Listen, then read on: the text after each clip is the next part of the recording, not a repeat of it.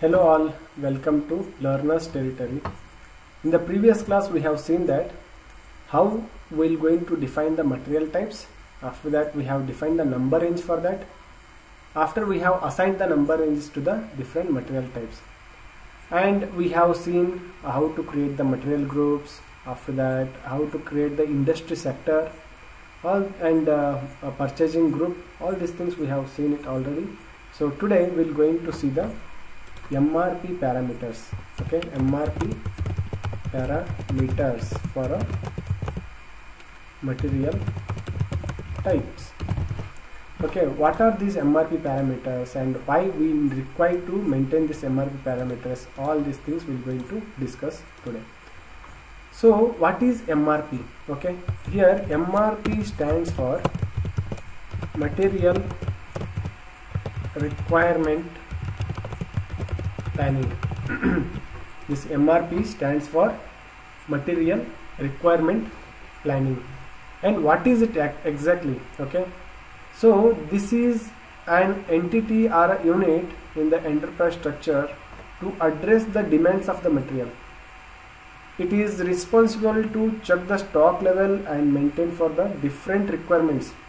If the existing stock is not sufficient, then purchase requisitions are raised and material is procured from the different sources, okay, are the available sources. Here two things will going to come. Some times you may face this question in the interview: what is the difference between the MRP and CBP? MRP is nothing but the material requirement planning. Here CBP stands for consumption based planning. So we have seen, like means I will just give you a certain hints over here.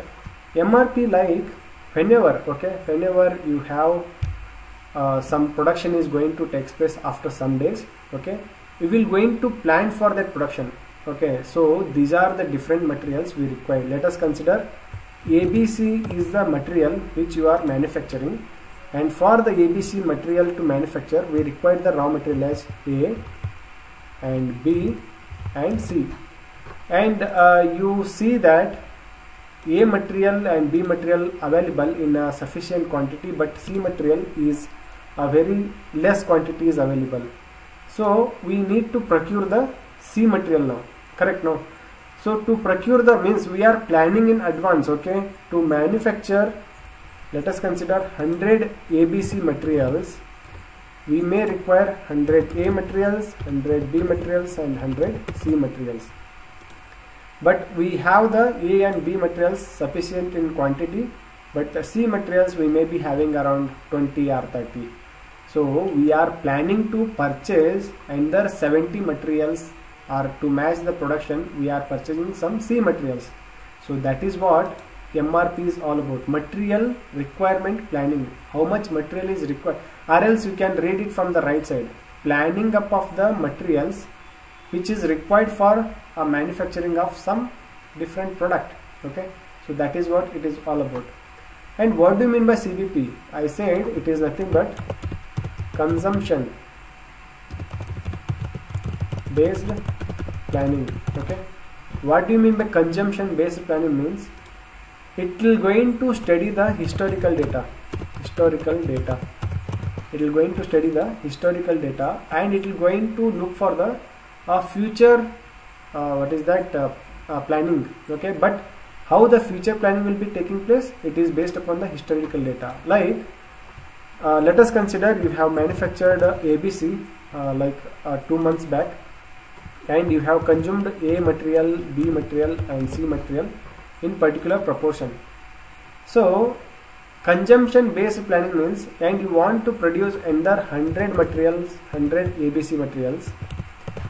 For this you can calculate based upon whatever the consumption record is there. Based upon this you are planning. Okay, based upon this you are planning. So that is what it is all about, the consumption based planning. Okay, consumption based planning, that is called as CBP. Very important. Okay, most of the time they may ask it in the interview.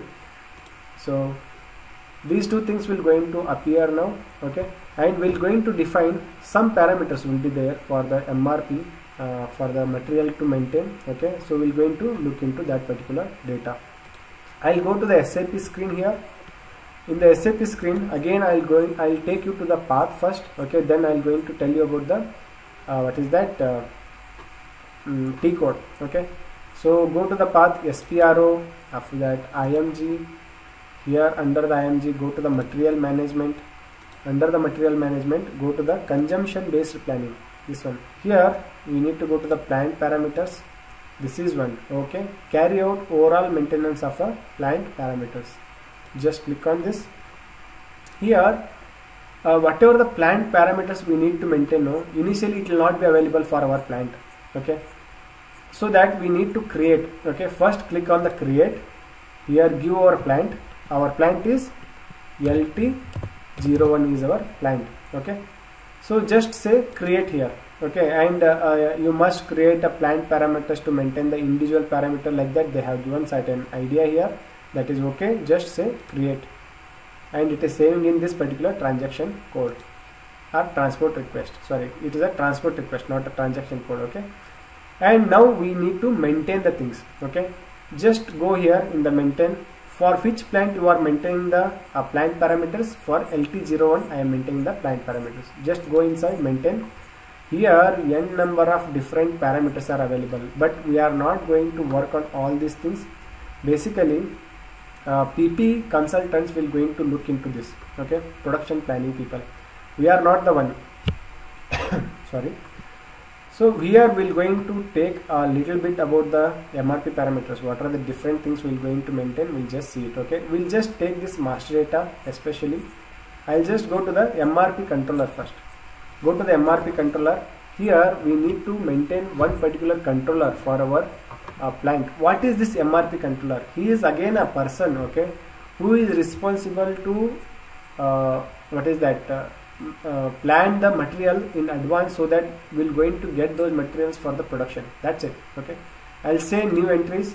Okay, I need to give my plant here. LT01 is my plant, and MRP controller I'll going to give as LT01 MRP controller, LMC, like that I'm just creating. It is LT01 MRP controller. You are not only having one. Okay, you may be having a n number of MRP controllers. I'm just giving this, and his phone number and recipient name, everything you can maintain, or else just save this. Okay, save this data. We are not maintaining okay, everything. So this is the MRP controller for us, LMC. Please remember, because I am just going through some specific codes, so that you can remember it very easily. Okay, just go back. We have created the MRP controller. Now next go to the floats here. Okay, we have to maintain it. Just go to the floats. I'll just explain about what is float and why we need to maintain it. Just go here and say new entry. Here we need to provide our plant, that is LT01, and this is the scheduling margin key. What is this scheduling margin key? Okay, here whatever the floats I am going to maintain, no, these are going to save in one particular key, that is scheduling margin key. Floats are specified to determine the basic dates of a planning orders. Okay, floats are allotted to the material in the material master record. Actually, here I am going to maintain this scheduling margin key, okay, as LSK, LT01 scheduling key, like that I am going to maintain it here. And here opening period is there, float before is there, float after is there, and some release period in days is there. What is this opening period is all about? This represents the number of working days before actual production starts. I'll just take you to the Excel here. Let us consider today is the 25/9, so you are planning for 25/10/2022. you want to start some production activity, but before you are starting this production activity, we need to see how much materials are available, whether all the raw materials available for the manufacture or not. We need to just see all the different resources. Okay, So whatever the time is going to take for completing the resource planning and everything, no, that is the period which we're going to call it as a open period. So that is why I said this represents the number of working days before actual production starts. Okay, actual production is going to start here, means we are going to plan some days in advance. So all these days we are going to consider it as a opening period, and this time is used by the material planning people to convert the planned orders into the purchase requisitions or the production orders. Okay, within this time they are going to purchase some products, means they need to just have it over here. Okay, so they have to purchase the products and keep it ready for the production at this particular point of time. Next thing, it is the before float. Okay, what is before float means? It represents the number of working days between the planned start date and production start date, actual production start date.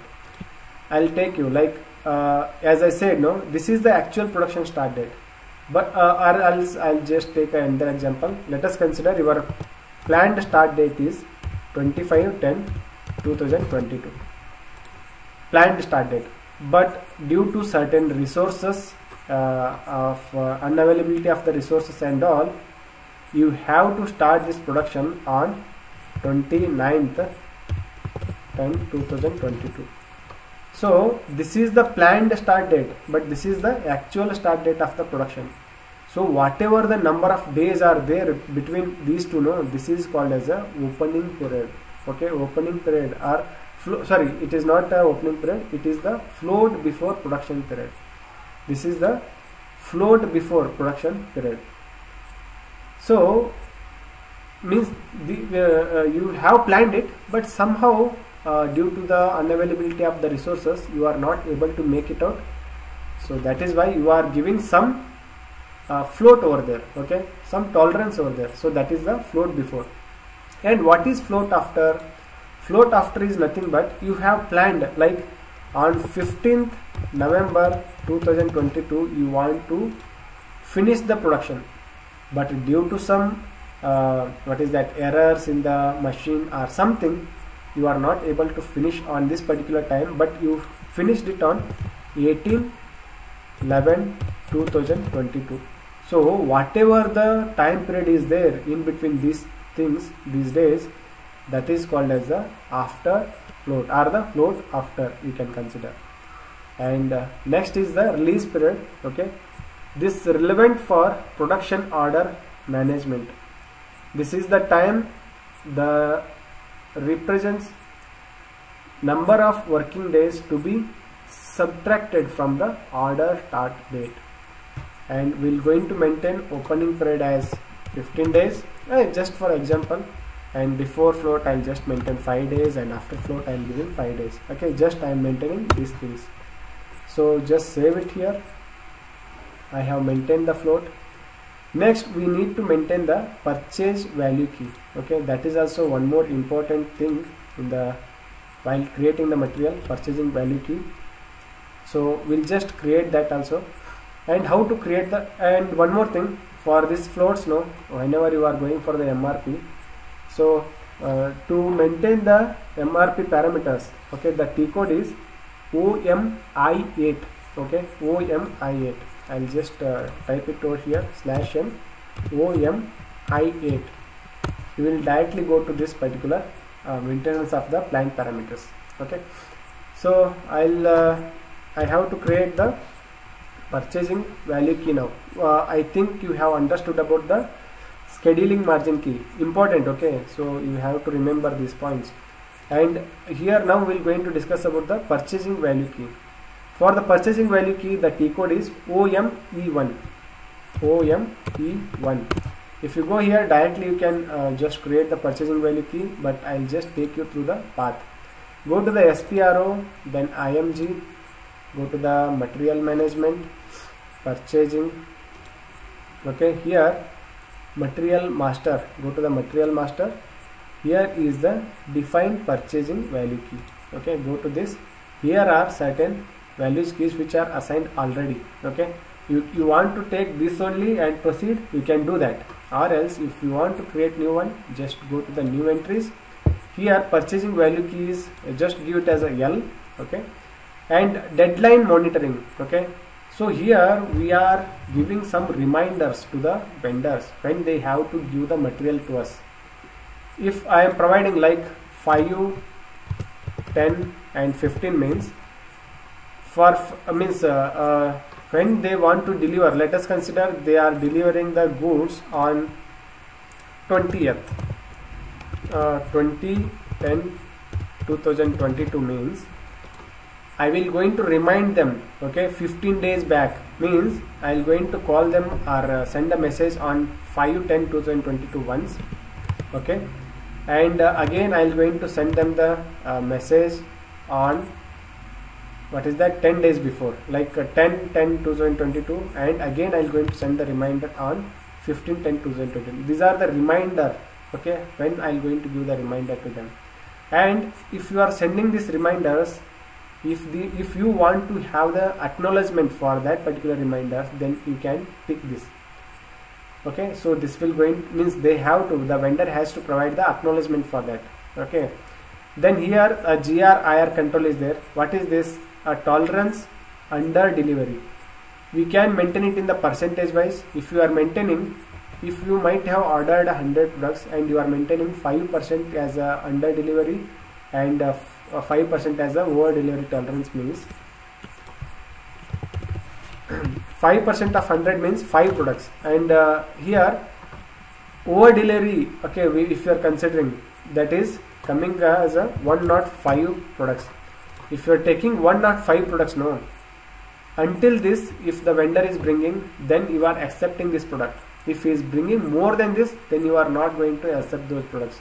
If he is still persisting or asking you to take the products, then you can take them in a very less price. That is possible. And under delivery is 95, okay. So for 100, under delivery is 95.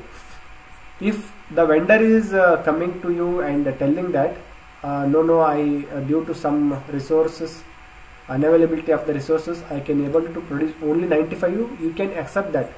But he is giving 80 and all, you are not acceptable for those particular materials. You can charge him, or you can disqualify this vendor, okay. Anything might be possible, okay. That is the under delivery and over delivery over here, okay. And you can provide some shipping instructions here, okay. That is also possible. So these things will going to maintain it in the purchasing value key. Purchasing value key is mainly for the reminders and the maintaining up of the under delivery and the over delivery, okay. I'll just save this thing. These are all the different things I have maintained here. After this, now we need to create the material. We'll just end this class here, and we're going to create a material in the next class. Thank you guys. Thanks for your patience listening. See you. Bye bye.